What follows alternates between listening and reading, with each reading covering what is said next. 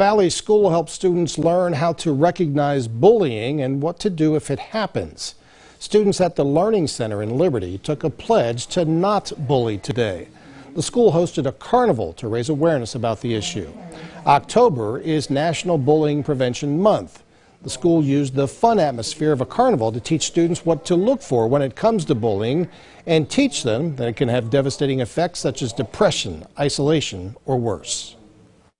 And a lot of kids tend to be the ones who suffer from bullying inside of schools, and it's important for those kids to know that there's a safe place for them to go, to their counselor, to their teacher, to their school resource officer, and make sure that they are being able to communicate the issue with bullying so that it doesn't lead to these problems and we can get them the help they need. The Learning Center made special t-shirts so students would remember the message and used fun activities like a no-hands pie eating contest so they'd remember the day. We'll be right back.